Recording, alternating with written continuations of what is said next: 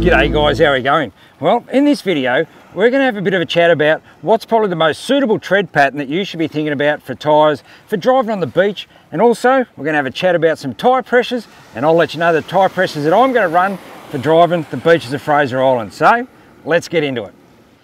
Okay, so we'll start off with this talking about what's probably the most suitable tread pattern for driving on the beaches and sands. Well, if you're going to start with a tyre, you'd probably want to look at maybe an all-terrain tyre or an aggressive all-terrain tyre.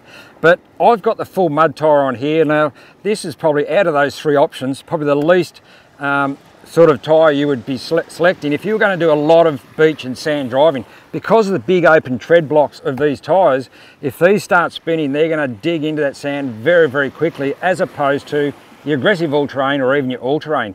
Now, all of those three tyres have got good solid sidewalls, so they're going to handle the very low pressures that we do run when we go driving on the beaches and deserts and things. Look, I'm pushing about a 3-ton vehicle here, so on the front tyres here, I've got these down to 16 PSI for driving around on the beaches.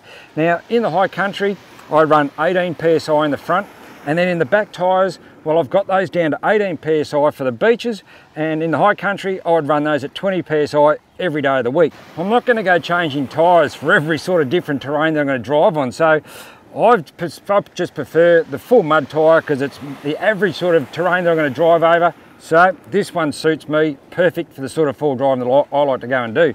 So there's some sort of things you need to consider about. But look, if you're going to go driving the sand and you're a bit unsure, I'd be starting at least at probably 20 PSI as a starting point, provided you've got one of those three options of tyres that I mentioned, being an all-terrain, aggressive all-terrain, or a full mud tyre like what I've got on here.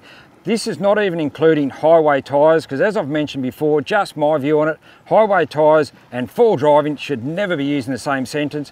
They just don't have those strength in their sidewalls to handle the low tyre pressures that we do run, particularly when we're beach driving.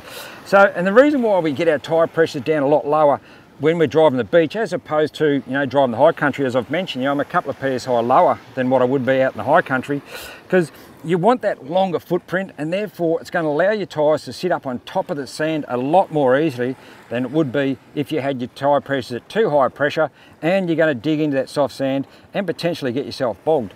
So there you go guys, I hope that little tips helped you out. Check out which tyre tread pattern is going to more suit you for the sort of style of full driving I like to go and do. But for me, I like the full mud tyre, gets me wherever I want to go, and tyre pressures, they are key. So there you go guys, think about that little tip, and fair chance, see you out in the bush someday, or maybe even up here on Fraser Island. Good on you guys, catch you later on.